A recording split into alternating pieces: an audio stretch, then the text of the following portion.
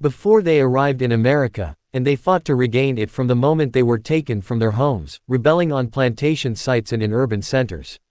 In September 1739, a group of enslaved Africans in the South Carolina colony, led by an enslaved man called Jemmy, gathered outside Charleston, where they killed 2 storekeepers and seized weapons and ammunition. Calling out liberty, according to James Oglethorpe, the rebels marched on with colors displayed, and 2 drums beating, along the Stono River, entreating other members of the enslaved community to join them.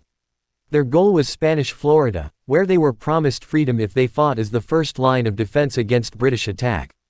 This effort, called the Stono Rebellion, was the largest slave uprising in the mainland British colonies.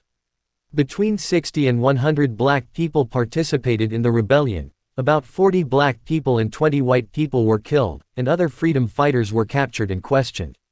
White lawmakers in South Carolina, afraid of additional rebellions, put a 10-year moratorium on the importation of enslaved Africans and passed the Negro Act of 1740, which criminalized assembly, education and moving abroad among the enslaved.